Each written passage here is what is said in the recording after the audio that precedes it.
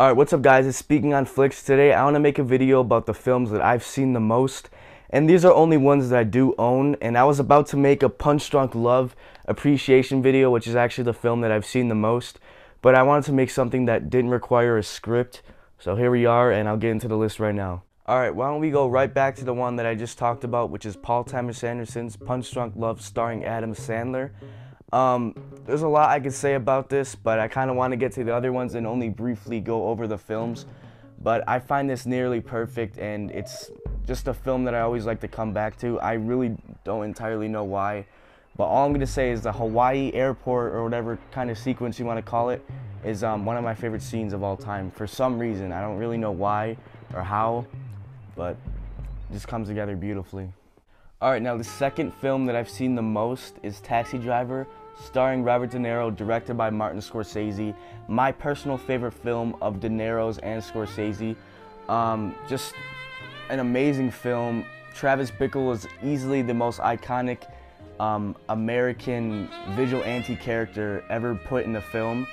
And I don't know, I can make a whole video on Taxi Driver and even Punch Drunk Love, but it's just a powerful film that will be timeless forever. Alright, so I've possibly seen Punch Drunk Love 10 times, and I've possibly seen Taxi Driver like 7 or 8 times, I really don't know.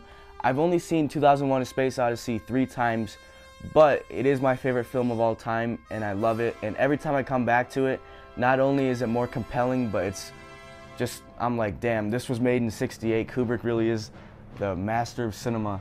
So I just wanted to quickly go over that, and I truly just love 2001: A Space Odyssey. It's easily the best thing I've ever seen. Also, let me quickly go over Martin Scorsese's Goodfellas, a film that everyone loves. Basically, I've only seen this 3 times, but I've revisited and watched scenes with my brother in particular, like a lot. So I just wanted to quickly mention that. Alright, next up we have Quentin Tarantino's Reservoir Dogs, starring Harvey Keitel and Steve Buscemi. So there's a lot I could say about Reservoir Dogs as well, but to be honest, it's just a really simple film, kind of like Punch Drunk Love, but not theme-wise, but just like it's short and simple, and I feel like a lot of people could like it, or love it even like me. So I've seen this a lot of times, like 5 to 6 times, I don't know if I already said that, but there we are. So I'm pretty sure I've seen this film, Haine by Matthew Kassovitz, a lot. I think I might have seen it like 3 to 4 times. But this is a film that I personally found unforgettable as soon as I watched it. I actually watched it on Halloween, if I can remember correctly, or the day before Halloween. But this is the first Criterion I ever bought too, so I had to get it. It's just super powerful, probably the most powerful film I've ever seen, and every time I come back to it, I'm just mind blown again. There's always something new that I find, and I really love that in film. Next up, we have the actual newest film on the list, which is Barry Jenkins' 2016 masterpiece, actually inspired by Kar-wai cinema, not In the Mood for Love in particular, but you know, I'm foreshadowing this because I'm going to talk about it later. But anyways, Moonlight's amazing, probably one of the best films about homosexuality, and personally, it's, once again, I mean, these are all powerful films, but Moonlight just, you know, not gonna lie, I cry a lot during films, and that's one of them. So, yeah, that's it.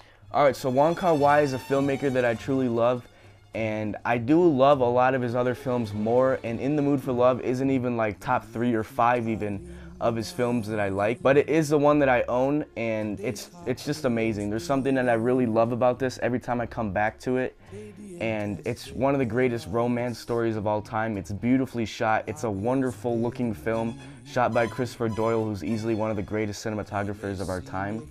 And here's the last film on the list. Some other films that I also say that I've seen a lot but I don't have is Requiem for a Dream, Full Metal Jacket, and Fight Club. All films that I truly love, and actually films that I have on my all-time favorite list, but I just do not own the films, and I wish I did, but I'll get around to that one day, I guess.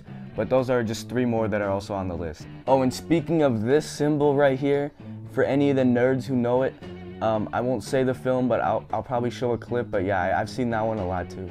Alright, so I know that really wasn't an in-depth video, but I just wanted to make that and talk about some of the films that I've seen a lot and really love. So if you haven't seen some of these films, I truly recommend you watch them, and hopefully you love them like I do. But yeah, that's all I have to say, and See ya.